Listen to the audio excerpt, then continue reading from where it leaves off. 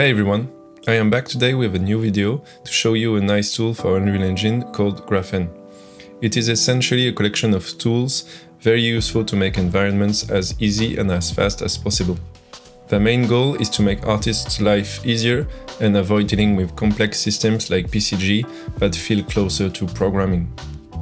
They also bring some useful features and flexibility that is currently not available with the foliage mode. The team at Polygon Flow reached out to me to let me try their product for free. After trying out the IA Scatter plugin and the new PCG system, I was interested in seeing what this tool could offer. They don't expect anything from this video and won't see it before it's published. They just wanted me to give it a try, so this is completely independent. I really want to keep this channel as transparent and honest as possible, and I will always mention the partnerships I may have in the future. So, how does it work? Once you install it, you will see a new icon in the editor at the top. You can search for the tool you are looking for or double-click on the logo to see what is available. The main tools are the scattering tools, which I will show you now. First, let's make a basic surface scattering. It's really simple, unlike the PCG system. You first choose the surface. Then you can select the meshes to scatter. I have some grass meshes from Quixelbridge that I can drag into the scene, then add them to the scattering. But there's a better way using the tag system. Click on the tag icon next to the search bar. Here you can make scene tags for objects or asset tags for materials. I'm going to make one for grass and one for plants. Now I can add my grass meshes to the grass tag and right-click on Scatter, Add Tag Grass. Now I can play with the settings to get what I want. I know this looks a bit weird for now because of the LODs. For this reason, I recommend turning on Nanite for the meshes by going to the bulk editor. So Asset Actions, Bulk Edit via Property Matrix. Then you select your meshes and you enable Nanite for everything.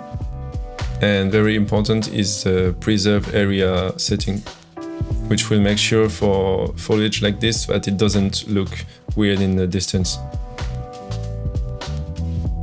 There you go, now that's much better. To fix the grass growing on the sides, I need to adjust the angle mask value in feature masking. Okay, let's try path scattering now. You can use splines to play with the scattering functions.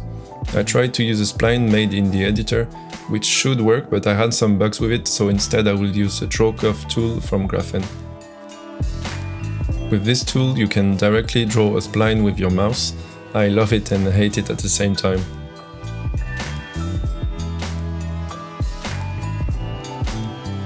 Don't forget to hit Escape to exit the drawing mode. Now you can adjust the points in your spline and make it how you want. Now in the Path Scatter tool you can choose the curve you just made. Other than that, it's pretty much the same workflow as before. I can add my plants tag to the scatter meshes and play with it. The cool thing about GraphN is that it's easy to use and very fast, as you can see. You can also have different tools interact with each other, like I can do here with the grass and plants.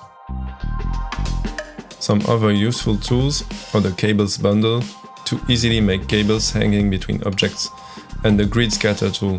For example, I can instantly make a grid of trees, which could be an orchard or some kind of garden. Of course, this is just the tip of the iceberg. There are other tools that may fit your needs and more tools coming. The team at Polygon Flow are actually working on a big update for this summer, and from the very limited footage I found on the Discord server, it looks very promising. Another thing I need to mention is that the tools are also available for Maya, and they have a standalone software that you can use for free and create your own tools with a system close to PCG or geometry nodes from Blender. Now, I'm going to be honest, I had quite a lot of crashes during my testing, both on 5.1 and 5.2. Hopefully the coming updates will bring bug fixes too, but the Discord server is very active, with the dev team answering questions quickly and helping you deal with the issues you may have. The GraphN Library costs $10 per month for individual users, going down to $8.5 per month if you pay for the year. It's of course more expensive than IA Scatter, but you get more functions and support.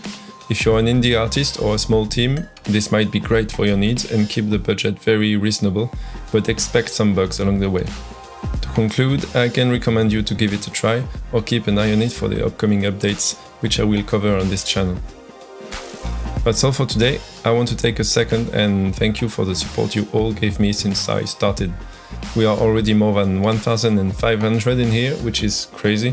Thank you again and enjoy the summer. See you soon.